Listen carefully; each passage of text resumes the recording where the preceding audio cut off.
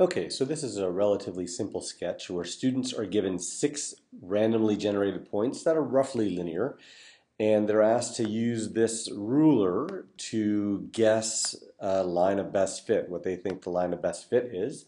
And then once they do that guessing, they can click on Show Line of Best Fit to see how well they did.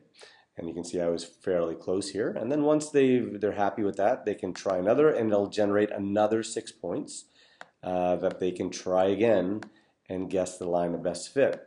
This is not meant to be a real difficult task for them, but it is meant to reinforce the idea of what that line of best fit should generally look like.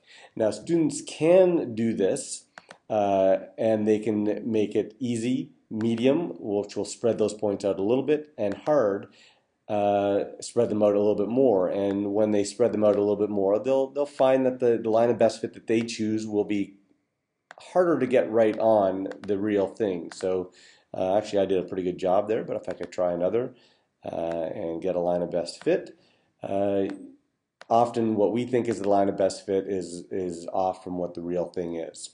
So very quick sketch, just testing line of best fit and in any number of random points.